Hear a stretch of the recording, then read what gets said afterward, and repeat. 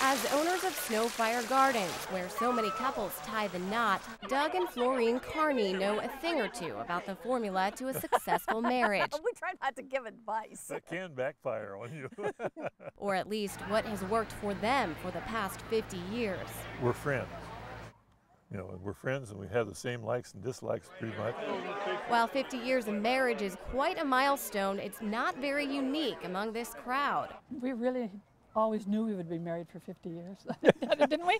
Yeah, I think, yeah. You know, just we married Yeah. for life, and we knew that that's the way it was, and we just worked at it. I think just be truthful and honest with each other, and faithful, and just keep loving each other. Remember why you were getting married in the first place, I think. Yeah. That's Doug's sister Linda and her husband Neil. They got married in March of 1963. That's wonderful. Yeah, we've had a great time. Yeah, we still are.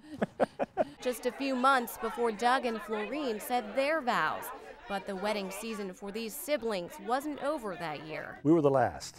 Nick and Kay Carney made it a trio of weddings when they tied the knot that fall. Is this the way we're supposed to do it? Now, 50 years later, their family felt it was worthy of a celebration. We decided we needed to have a party because we think it's kind of unusual to have three from the same family married that long, you know, to the same people. This day and age, not too many people can say that. It's pretty special for these three couples. Well, we think it is. We're kind of proud of it.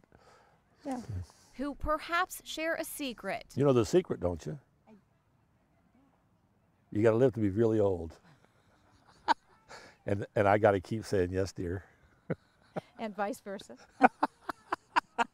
And maybe the formula to a lasting marriage. Don't give up too quick. Right. Yeah. Takes a little work sometimes. Yeah. but it's Yeah. worth it. Oh yeah. Isn't really a secret at all. And love. She's more patient than I am. Love's an important thing.